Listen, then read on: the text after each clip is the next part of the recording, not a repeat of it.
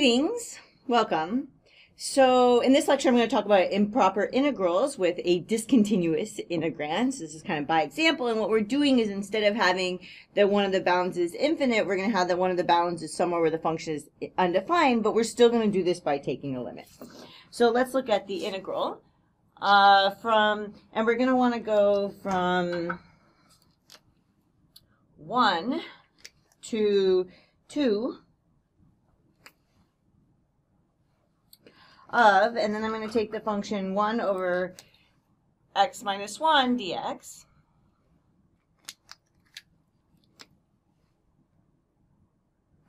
Okay, and you'll notice that the problem here is if I plugged in 1 into here, I would get 0 in the bottom, so this would be infinite. Okay, so this is definitely one where that is a problematic bound.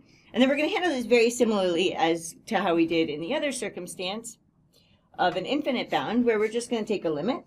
Okay, so this is going to equal the limit as, and then I'm going to want to go, so t is going to want to go to 1 from the, and we kind of talked about this in the last lecture, that I'm going to want to do the right-hand side. And why do I want to do the right-hand side? Okay, so let's kind of look at this. So what am I looking at? I'm looking at the interval from 1 to 2, right? And I'm going to want to approach this from, I want to stay within the interval, so I want to approach this from this side. Okay, so that's why I'm choosing this. And what I'm going to get, so I'm going to take this limit, and now I'm going to do it of the integral, and I'm going to do a similar thing to what I did before. So I'm going to take the integral, and then I'm going to replace this 1, which is my problematic bound, with a t. And I'm going to keep my 2, okay? And then I'm just going to keep this exact same integral here. So this is still 1 over x minus 1 dx. Okay? And this is one of these integrals that I tell students you can't lonify, and this is a rare case where you can. You should properly do a substitution here, but because the derivative of x minus 1 is just 1, it doesn't actually change anything in this circumstance. So this is going to equal the limit as t approaches 1 from the right-hand side, and then I'm just going to go ahead and take, right, the integral of that, and using a substitution, I would get x minus 1, and then I'm going to go from t to 2. Yeah. Okay, and then this is going to equal, I'm going to put a line down the middle for myself because I'm kind of going to go through 2 examples. This is going to equal, and then I'm going to get the limit as, so this equals the limit as t approaches 1 from the right-hand side of the natural log of, so we put in 2 and we get 1 here, so I get the natural log of 1 minus the natural log of t. Okay? T minus 1. Absolute valued. Okay? And then this is just going to equal, well, this here is going to go to 1. Sorry, it's going to go to 0. And this one, as I approach 1, so how do I actually figure out what this is? So what I'm going to do is I'm going to, okay, so since I have that t is going to approach 1 from this side, what do? I put in values that are, let me put this cap on here. I put in values that get closer and closer to 1, right, but are greater than 1, okay? So since this, we're looking at, so we look at values that are greater than 1, but closer and closer to 1.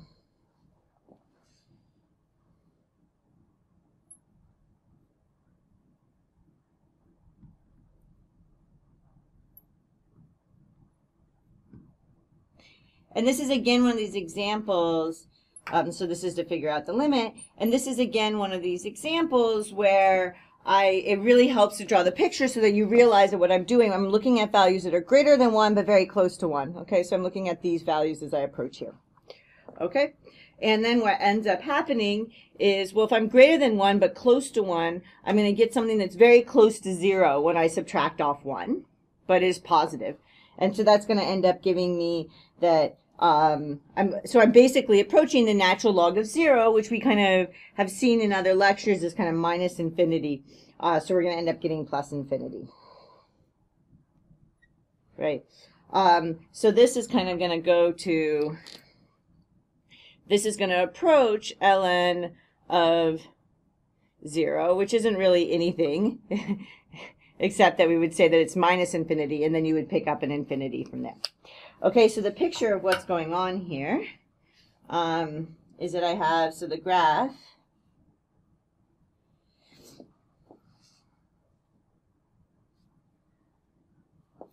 so this is like my y-axis and my x-axis, and my function as I approach 1, so the value that I'm replacing is 1 here, so I'm looking at what's happening at 1. Okay, and I'm approaching it from this side. And my graph looks like, so I get, so this is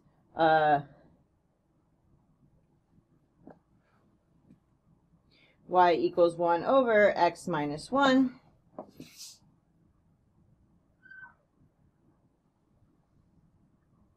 Right.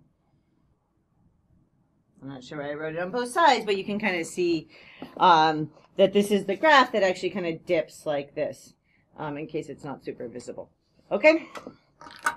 And you can actually see that you believe this, that as I approach from this side, well, the graph itself is going to go up to infinity, but it's going to turn out actually also that that area does. But it does tell you that that sign must be correct, because that's kind of a positively signed area. Okay, so now let's do another example. So I want to do an example where I'm going to go the integral from, and now I'm going to go from minus 4 up to 2 of, and then I'm going to take dx over x plus 2 squared.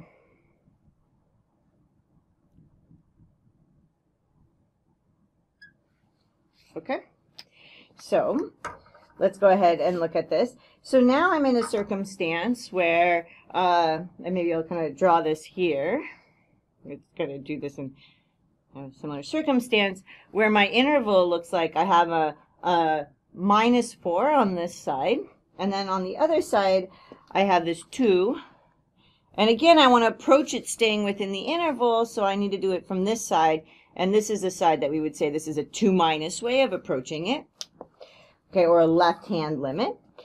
And so, and we'll talk a little bit more about that in a moment, but for now it's just in order to figure out which limit we're taking. So this is going to equal the limit as, and so now we want to approach from the left-hand side. So we have t approaches 2 from the left-hand side.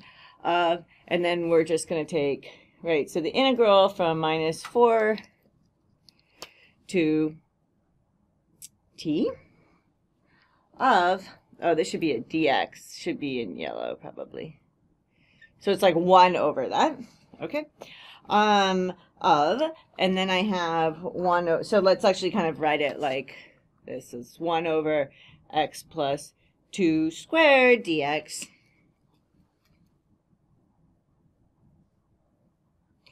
Okay, and then we're going to go ahead and integrate. So I'm going to get the integral. Okay, so this is going to equal the limit as t approaches, right? So let's keep this.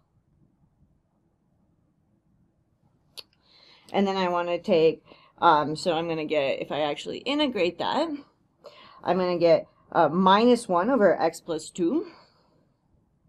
Oh, yeah, okay, we'll just do this in yellow, minus 1 over x plus 2. Okay, and then I'm going for my bounds, which are from minus 4 to t. So I'm still using those bounds.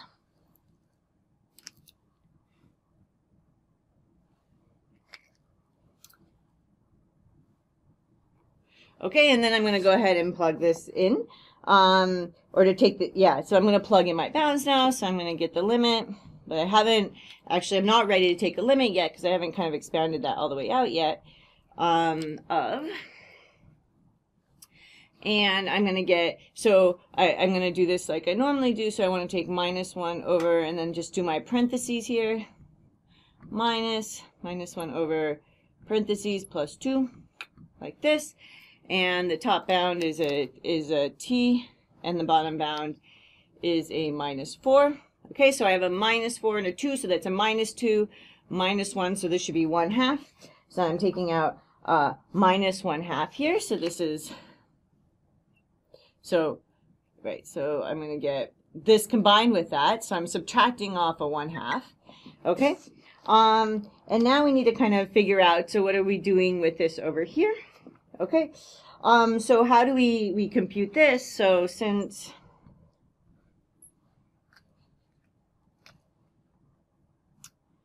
t is going to approach like this, okay, we try values that are, so now we want to try values in the interval. We're approaching from this side, so I want to try values in this interval, but I want them to be, so I want them to be less than 2, but very close to 2, okay?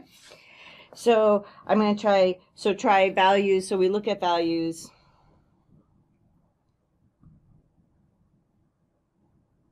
that are less than 2 so that they stay within the interval, but close to, oh, this is supposed to be a -2. This is, I'm very sorry about this. This should be a -2. Boom, boom. That minus needs to show up here. That minus needs to show up here. Where else does it show up? Here. And here. Okay, I think I got it everywhere. Okay, so this should be less than -2. Okay, but close to -2.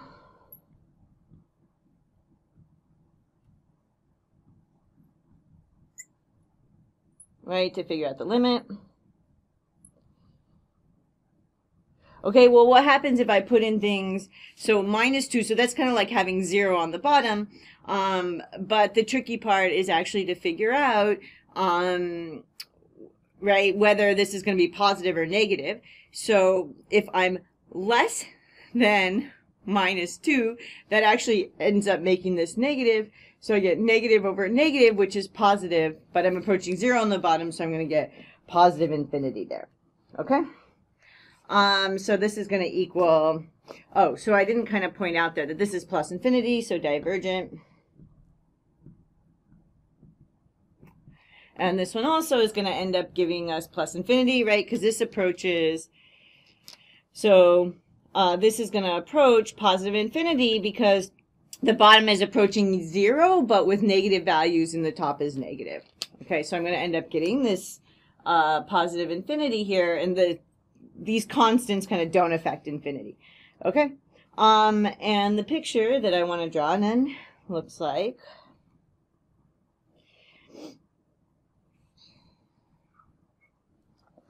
so I have this -2 here, right, and I'm approaching from this side, so minus, yeah, okay. So it's okay that there are kind of 2 minuses going on there. And then this is gonna, so as I approach this, I'm gonna look like this.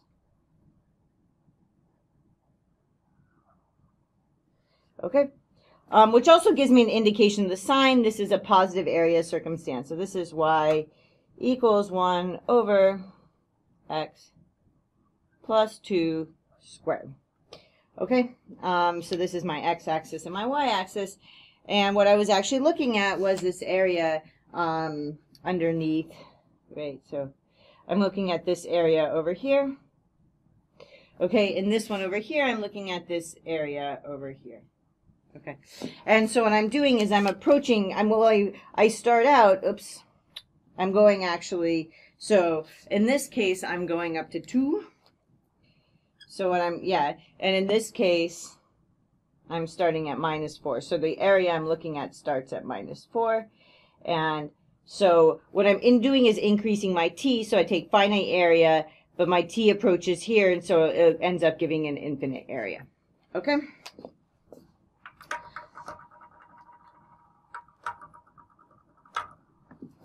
Okay, so great.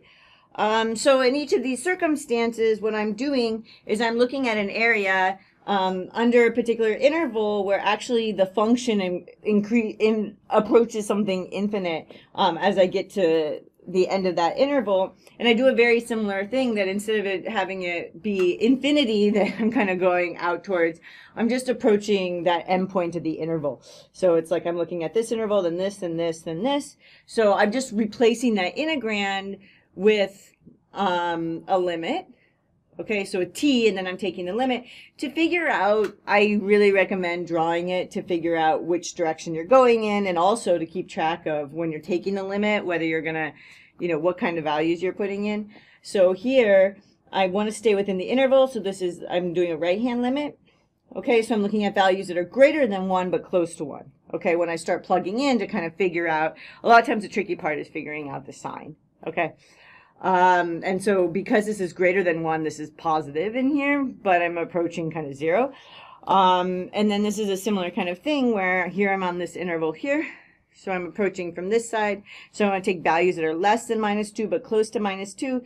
When I put those in, I would get on the bottom a negative that would go with a negative here and would give me something positive, but the bottom's approaching 0. So this is like positive infinity. Okay. So those are the only tricky parts, right? So you're taking the interval, and again, I'm like looking at something close to here and then approaching and looking at that area. Okay, great. So I hope that makes some sense, and I will see you in the next lecture.